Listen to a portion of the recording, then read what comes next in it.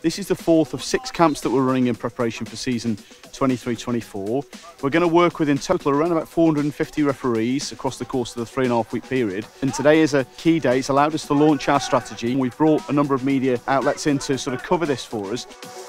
There are 3 key pillars really of the strategy. The first being improving the referee experience, and that's largely focused on what grassroots referees encounter. The environment that they go into, the support, the mentoring, the education, the opportunity they get in those formative years.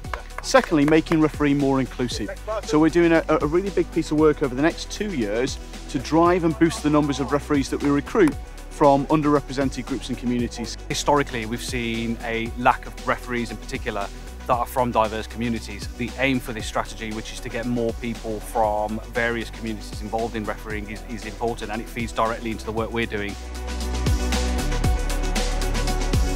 And thirdly, lots more of what you're seeing here. So, you know, a real charge in the development, the education that we're pledging to referees, not just the ones with ambition, but also giving an increasing opportunity for more to learn, to develop, to grow and to nurture. Do you know what I love the most, and it generally does put a smile on my face, is there's referees here from all walks of life and backgrounds and communities. And the fact that they can all come here today and share one love and experience and passion for refereeing is fantastic. Without a referee, there is no football and there is no game, and it's as simple as that. And we need to make sure that we continue to recruit, retain and develop match officials.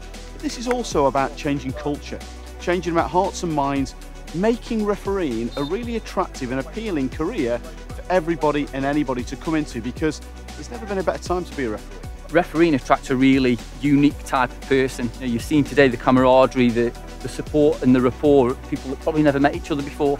You know, the supporting each other with the physical sessions, the getting involved and working in different groups with the technical. It's just a fantastic environment to be in, a good place to work.